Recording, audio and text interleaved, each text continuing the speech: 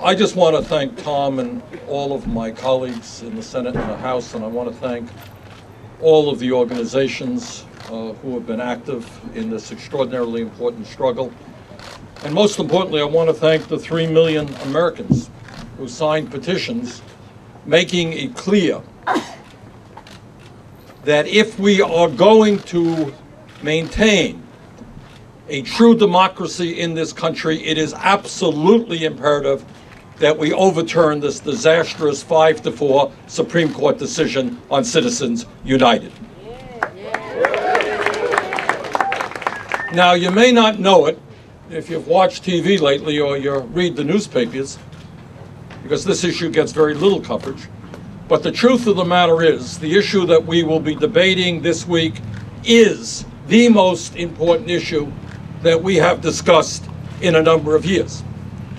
And it is extremely important because the results of this debate will in fact determine whether or not we retain a middle class in this country, whether or not we retain a strong democracy in this country, or whether we move toward an oligarchic form of society where the billionaire class not only controls the economy, but controls the political life of this country.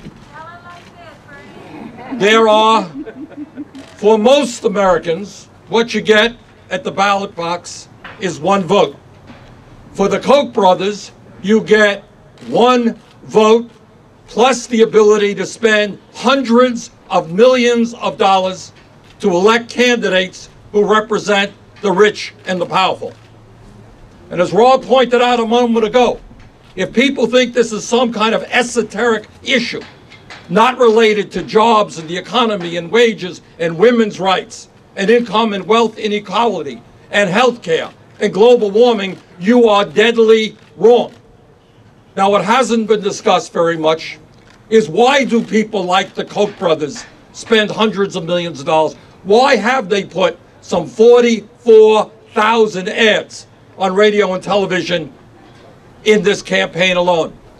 And if you understand what they stand for, and that is to end, do away with Social Security, do away with Medicare, do away with Medicaid, do away with the concept of the minimum wage, do away with the Environmental Protection Agency, that is the struggle that we are waging.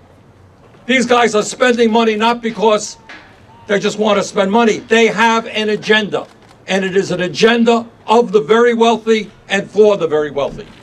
So this is an issue that we need to bring all people together, progressives, moderates, conservatives, because there are very few people that I know who believe that democracy has anything to do with the right of billionaires to buy elections. Thank you.